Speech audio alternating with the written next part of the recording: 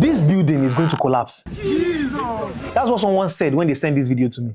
I looked at it. The workmanship looked neat, but they were concerned that there were no beams. Beams help transfer the load from the slab onto the columns, from the decking to the pillar, Now, let me explain something very important. Okay. The absence of visible beams doesn't mean the structure is wrong. There's something called a flat plate slab system. It is a widely used structural design approved under Nigerian and British standards. In this system, the reinforced concrete slab transfers its load directly to the columns. No beams in between. That's the whole point. It saves on headroom, simplifies your electrical and plumbing runs, and gives a cleaner interior look. But it must be properly designed. The structural engineer calculates slab thickness, reinforcement, punching shear around columns, deflection limits, everything. These are not guesswork decisions. Now, is this foolproof? No, nothing in construction is. If they got the calculations wrong or use substandard materials, then yes, problems can arise.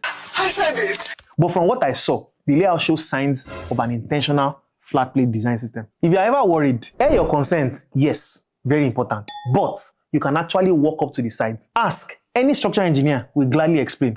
Just be ready for technical overload. So next time you see a slab with no beams, don't panic. Just ask questions. If they don't have a structural engineer that designed and is supervising that project, run.